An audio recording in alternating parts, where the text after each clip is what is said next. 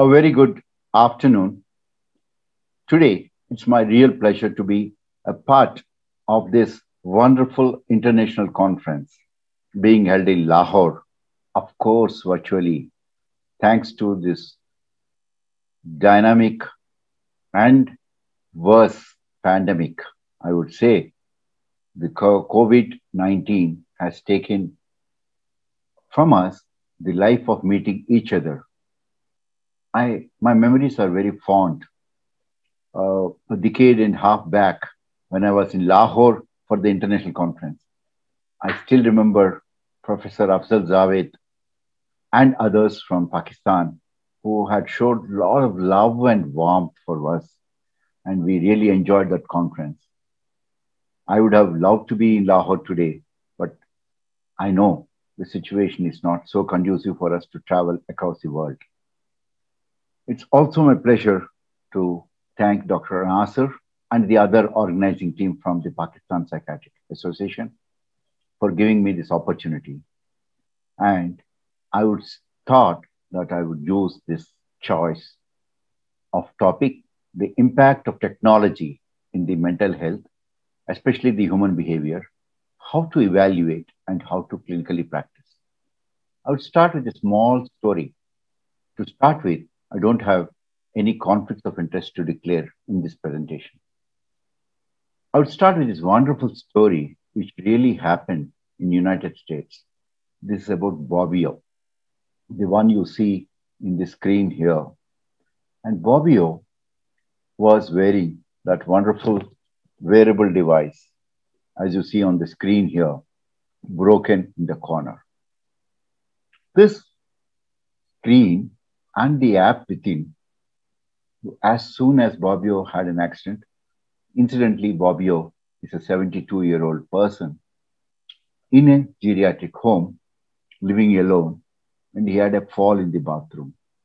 Thanks to the new mental health technology, the emergency button, because there was no movement for some time as he has fallen, reached, and within 18 minutes, he was shifted to the emergency contact, through the emergency contact, and through the hospital.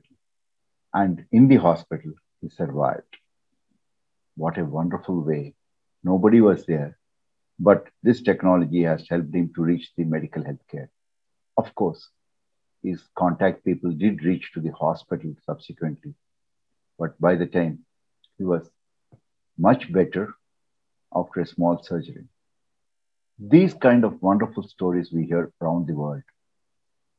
But there is also the decade and a half, most of the doctors and especially the psychiatrists, the question comes, are we enslaved to the social media? Be it YouTube, be it Instagram, be it Twitter, be it Snapshot, and be it Facebook.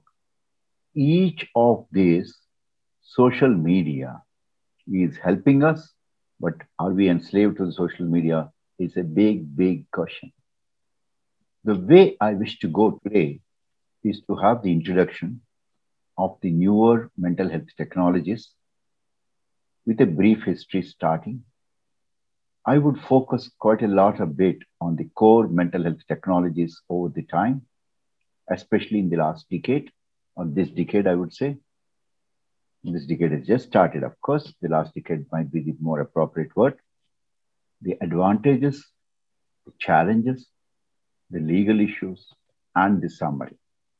As we go by, I think in the entire medical history, there are three phases of healthcare revolutions.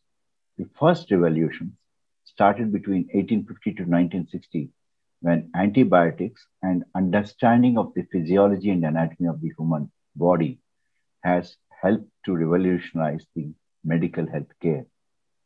Then the second healthcare revolution occurred between 1960 to 2000, where not only the medicines and drugs, the stents, the transplants, and most importantly in psychiatry, the randomized clinical trials has given the beautiful molecules which we practice, which help our hundreds of our patients world over.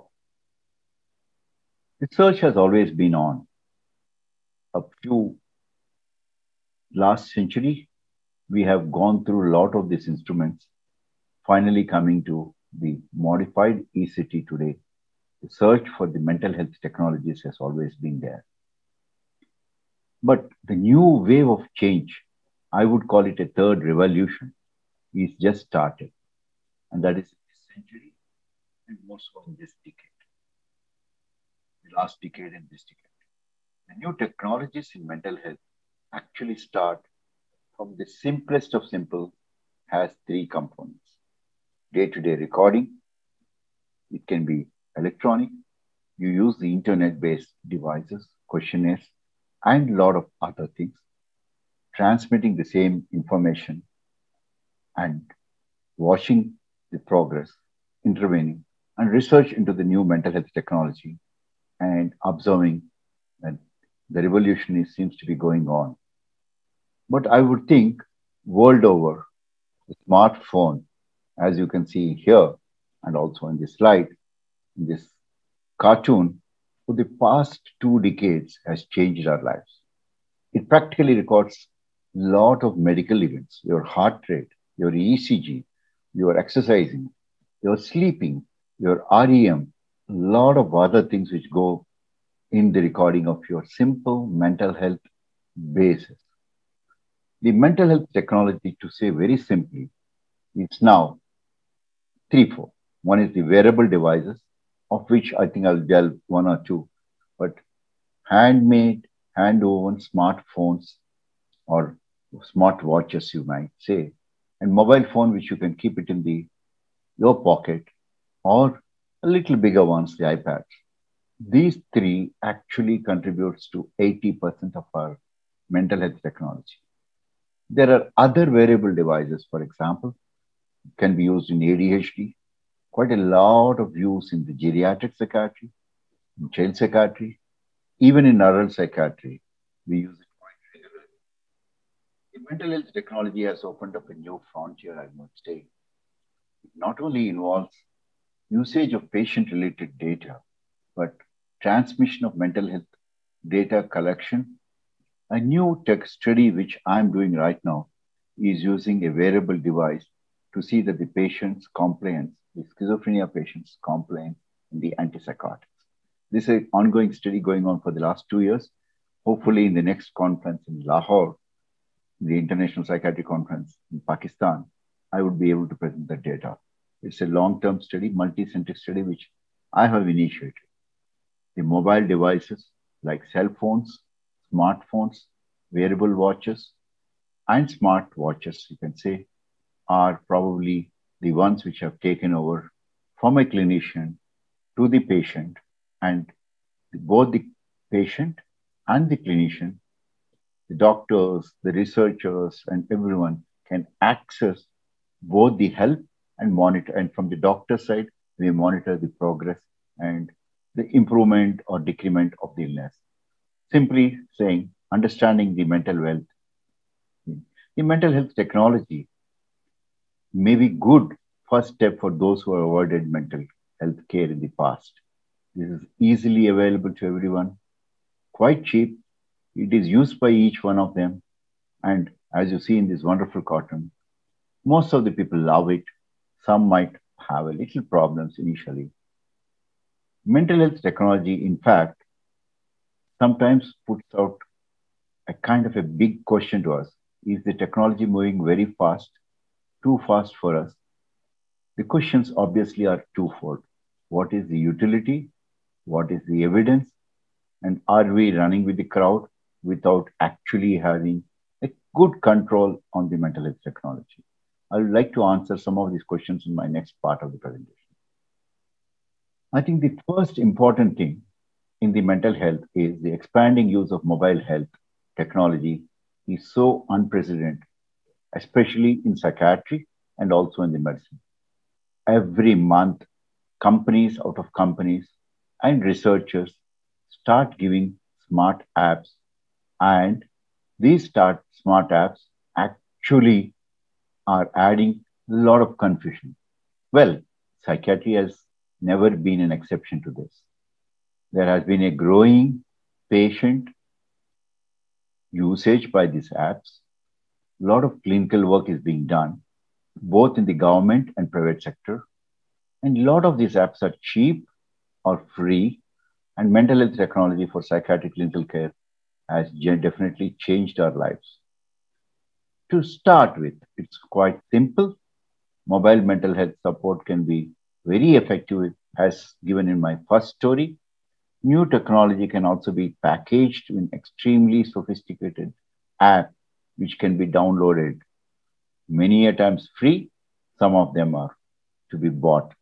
Such apps might have the device built-in sensors to collect information of users' typical behaviors by using appropriate sensors.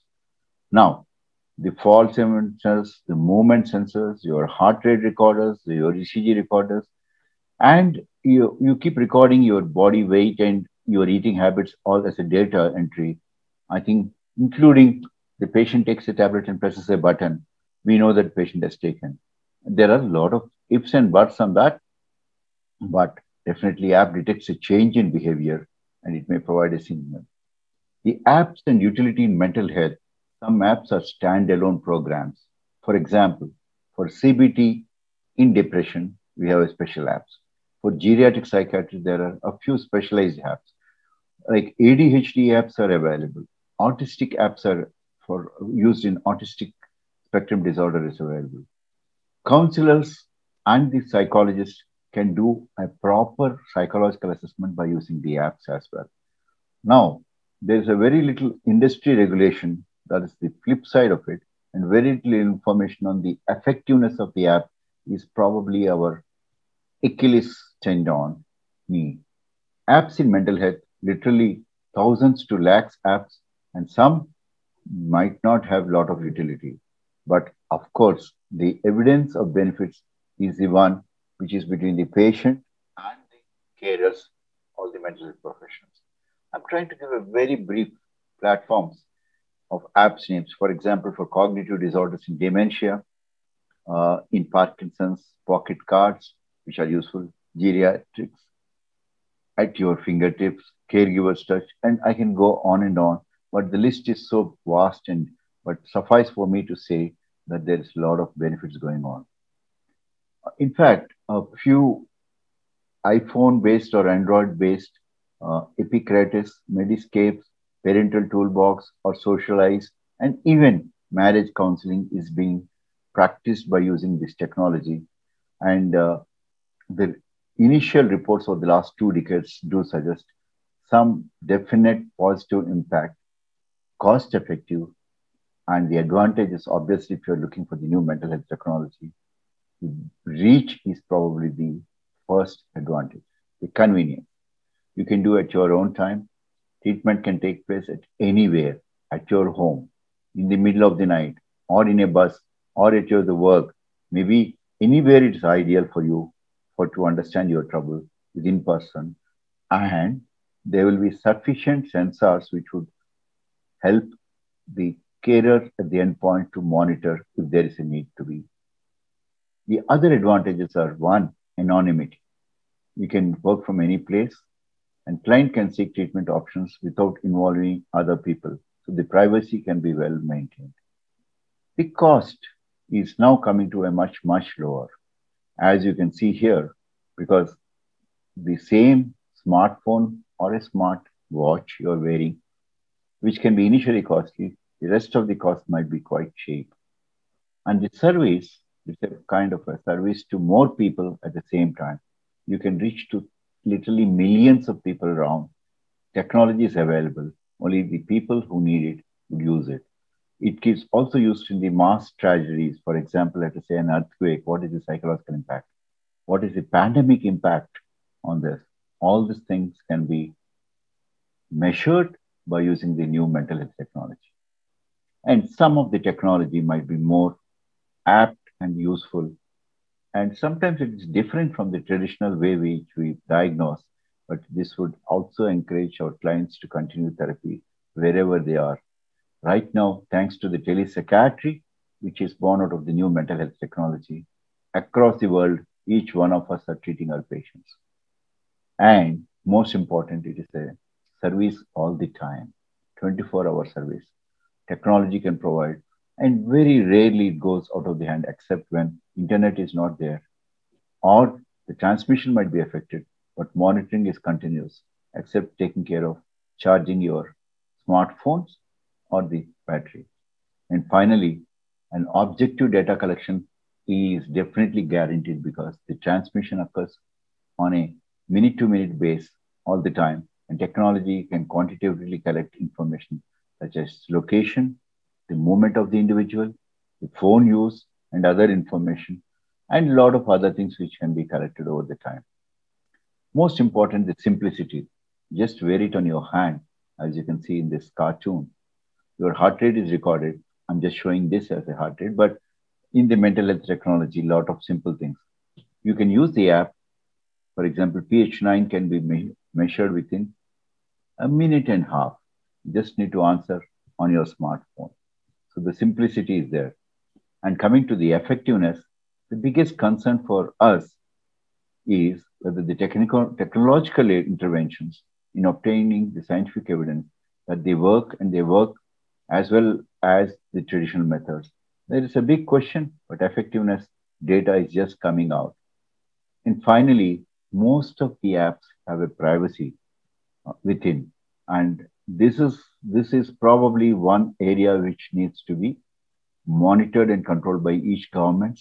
The government of India itself has formed right now the new IT Act of 2020, which gives a lot of control on taking the human rights, which is very important in the mental health, and the use utility.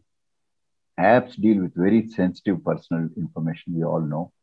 So if you sleep also, your sleep can be recorded by this app, but the guarantee to privacy for app users is the most. And our government in this country, and I'm sure in Pakistan also, it is being. There are definite difficulties initially each country would face, especially the regulations of the millions of apps and the question of who should regulate what in the mental health technology and the data it generates, how is it controlled because it is in public domain. Well, this is a real question which takes time for to be answered. But let us come to the day-to-day applications of the clinic of ours in the day-to-day life. I mean, a cartoon would start, the doctor is logged in. Am I logged in too? Are computerized therapies the future? I think the answer is going to be definitely yes. There are a lot of self-management apps which have developed over the time, which would be useful in the mental health technology, both in depression, anxiety disorders, phobic disorders, and behavioral and psychological symptoms, including cognitive remediation, can be taught by using this technique. Some software can use additional equipment to track additionally. For example, we have sensors for treating heart rate, blood pressure, and the breathing patterns, which can be an indirect guidance of the anxiety behavior. The sleep problems can be well monitored by just giving that app specially, which should record for 1 week. We have a large information from seeing the data from the smart watch, which the patient wears and sleeps. Instead of asking so many questions, we are getting a lot of clear answers. Apps to improve the cognitive remediation are well established by this time. And this is being increasingly used for multiple applications, including in significant mood disorders, especially depression and bipolar disorders. Skill training apps are the new area which has come in these last 5 years, in which, based on this, it can be an educational video about anxiety management and importance, or management of phobia disorders, or a social anxiety disorders management, OCD behavior therapy management. In each of these components, the health apps have taught us, our patients at least, quite a lot. Quite a lot of internet-based support groups are now being formed, and this can be across the countries, like India and Pakistan can have a lot of patient groups in which both it will be helpful for the patients and also data would be there for research. Many people initially who are not comfortable with this technology, it takes a little time for learning, but by regular meetings and group therapies, both for carers of schizophrenia, carers of behavioral and psychological symptoms of dementia. I think internet-based support groups are now formed across the world, and now cross-country support systems are also formed. The psychiatry in India, as I told you, the Personal Data Protection Bill was passed in 2020. Now, telepsychiatry in India need to take care of legal issues, which right now we would say in infancy, but the law is there, well entrenched. The leading psychiatric temples of learning across the country, both in Pakistan and India, use teleconsultations. And thankfully, because of the pandemic, NIMHANS, Bangalore, and AIMS Delhi, and few thousand psychiatrists across our countries, both the countries, are daily, regularly using telepsychiatry. Legally, also in India, the telemedicine is legalized, and rules need to be formed. Tele-mental health issues, there are some issues, but tele-psychiatry diagnosis and counseling, and tele-psychiatry using as psychotherapy, and in addition, app-based internet portals are used both via phone and video phone, and the easiest to be used is the WhatsApp-based video calls. All these things have changed the tele-mental health practice across the globe, more so in our subcontinent. The emotion tracking app, or there are lots of apps which can check the bipolar. There's one simple app called Bipol, which would actually, on a day-to-day basis, a patient would need just 1 minute to monitor the last 24 hours. Likewise, Muse. Muse is a headband designed to sense the electrical rhythms of the brain. So there are this simple technology which is coming in the last 5, 6 years, which can be useful both in terms of health, mental health delivery systems, and also tracking. There are varieties of apps which have come, which are now ingrained part of the smartwatch programs, and this would help in the designation. Small wearable devices are again useful. Like there is another small wearable device called Think, as I shown in this blue one, in the forehead designed to stimulate nerves. So this is used for therapy in a variety of conditions, including tension headaches and other. It's in now we are talking not only of the illness, but we are also talking about the positive well-being. So the Spire is one more app which warns the user when the stress levels are going up. He wears it, so it would actually indicate to the user that he has crossed his own limit. The one more area I would think, which is increasingly the new mental health technology is being used in the dementia care. The PSS COG rehab software can be incorporated in your computer or in your iPad, and the patient can use. Now, I will briefly come to, before I conclude, the evidence and proof of the concept. One of the important studies done in 2016 by May et al., a study done in Duke University found that the day technology used, at-risk adolescents experienced less number of ADHD symptoms compared to the technology. On the flip side, the study also found that some did experience depression and anxiety at times when they don't use the technology. There are multiple studies across the world. The Michigan study found that the Facebook use led to a decrease in the happiness and overall life satisfaction. A warning clearly that our social media should be used very carefully. Australian researchers conducted 2 studies and found that the compulsive internet use, which is again a new iatrogenic disorders of the technology, can be helpful because of the mental health technology. And in Sweden, in Swansea University, everywhere the psychological symptoms and withdrawal. We need to move a bit fast with the mental technology. One of the most important problem has been that we need to watch clearly. You like it or not, you move fast. And the closing, I think the mental health technology comes to stay. We need to live with them. We need to live, learn with the patient. But definitely there are lots of benefits. But the flip side, we need to watch for the adverse events. Thank you, ladies and gentlemen. It's once again a great pleasure to be part of this wonderful international psychiatric conference at Lahore. although a bit. I'm there to answer some of your questions at the end of the session. And thank you very much for this wonderful opportunity. I thank Professor Afzal Javed